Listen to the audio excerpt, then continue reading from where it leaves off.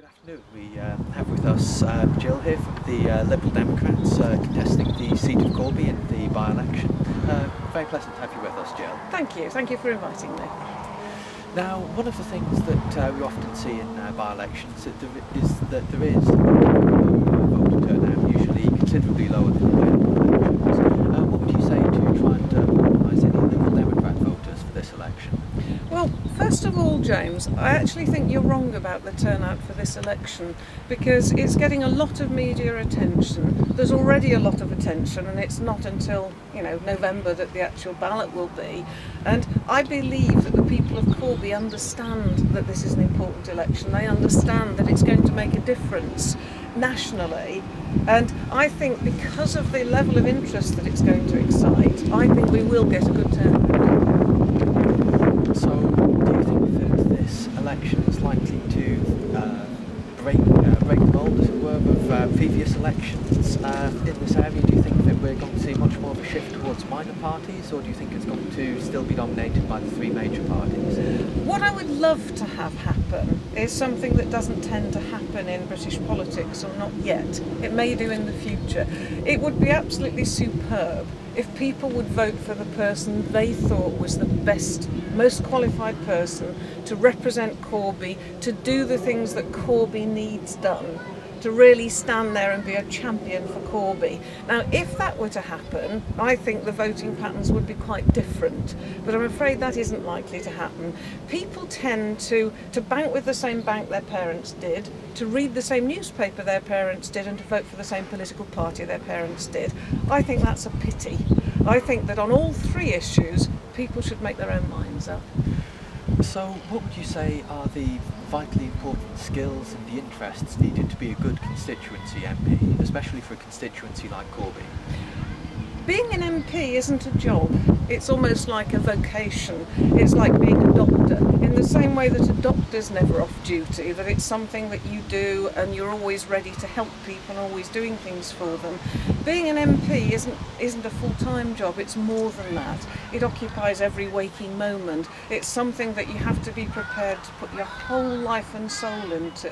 Now, it's interesting that one of the reasons that Louise Mensch stood down was because she was unable to balance family and being an MP, and I can fully understand that. It's a large constituency with a huge rural area, and if you're going to spend any time at all across the length and breadth of the constituency, you're going to have to spend all of your weekend time, your evening time doing it, as well as the main part of your working day in Parliament. Now, in those circumstances, I think that it's a job of work that it is extremely difficult for people with young families actually to do. And I think that's a pity, but realistically, you've got the choice of never seeing your family or not doing the job well enough. So I see, certainly in a lot of polls over the course of this Parliament, the Liberal Democrats have seemed to suffer a lot in terms of popularity, generally attributed to issues such as student tuition fees. Mm-hmm. Where do you stand on the issue of tuition fees? It's an interesting one, and I'll repeat to you the conversation that I had with a voter only last week on the doorstep. I had him down as a Lib Dem supporter and knocked on the door, and he opened the door and he said, "Oh, Liberal Democrats," he said, "tuition fees." And I thought, okay, he doesn't like us because what's happened. And we had a conversation about it, and he said, I'm having to pay for my daughter to be at university because she's doing a second degree, and you get no help whatsoever. You can't even get a loan. I said to him, so am I. He said, I never anticipated this. When you have children that are growing up and you're planning for their future, it's not something that we expected to happen. And I said, I'm in exactly the same position.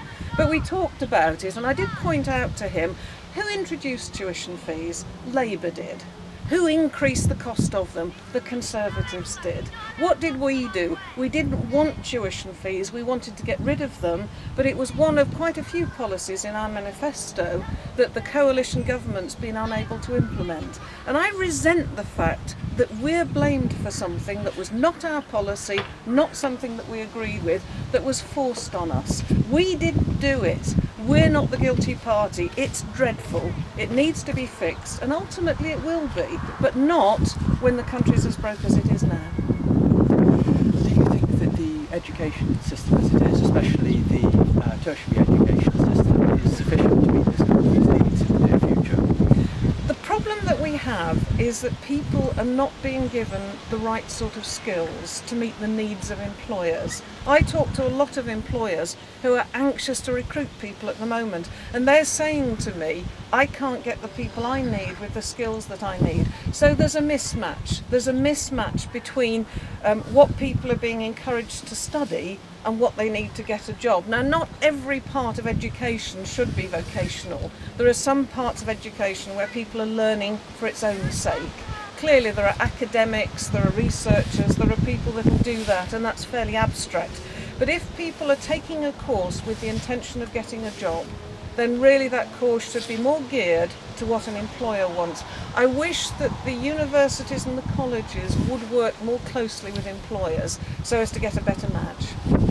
Do you think that requiring this closer match between what universities produce and what employers require would actually strengthen the link between paying for tuition if it's going to impact on future earnings?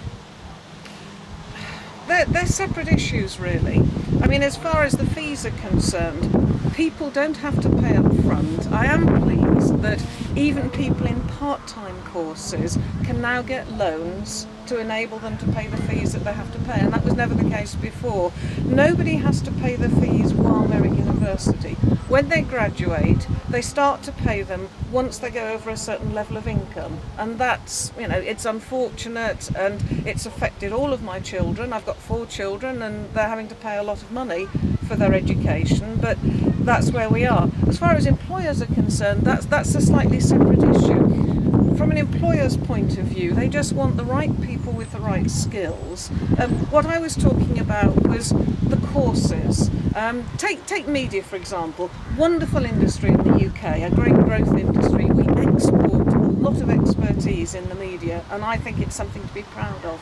But there are people at university doing media studies courses that find to their distress, once they've graduated, that it's such a crowded market, and they're being told by employers, you haven't got the skills that we need. You would have been better to have come along and worked your way up from the age of 16 doing the job.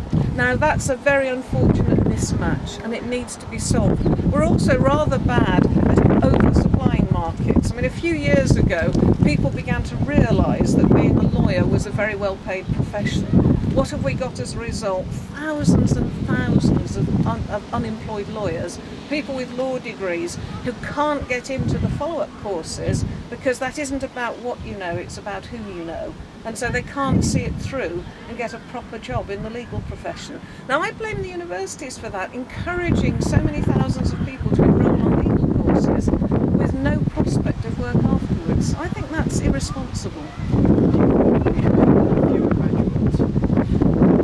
The aim that the Labour Party set out many years ago was to put 50% of people through college or university to get a degree. I don't think that's the right figure. I don't think that 50% of people would benefit from having a degree or be the right people to study in that way. Now, when I went to university, only 5% of people got a degree, and we were very sought after. Employers came to the university searching out graduates. Now, we're nowhere near 50% yet. Somewhere between the 5% and where we are now, there has to be the right figure. But I don't think 50% is the right figure.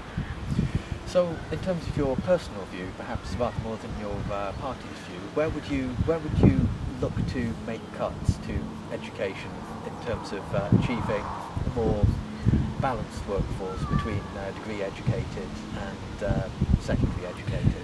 I think that market forces are dealing with it actually quite well, because I think that undergraduates are getting more inquiring about the outcome of courses. So my son did a computer science course where the employment rate at the end of it was 98%. Now that's a course that deserves to be there and will attract students and is a very effective course. There are other courses where there are very high levels of unemployment amongst their graduates, and I think that anyone applying for a course would be really sensible to ask about that, to inquire about it. Now, if you've got courses where the level of graduate unemployment at the end of the course is really high, I think that they will wither gradually. More and more people will say, actually, I'm not doing that. I want a job after I've got a degree. I don't want to be out there or, working in a fast food place for years and years because I can't get a proper job. So I think that market forces are having an impact. There's been a drop-off this year of applicants for university, partly because of the increase in fees, partly because people are starting to say, actually, do I really want to be at university, or would I do better doing an apprenticeship, going to an employer who's going to train me in a different way, maybe doing a degree part-time with the Open University, that sort of thing. There are lots of other routes, and I think that bit by bit people are getting to grips with that, and that will help the education system because it will make it better.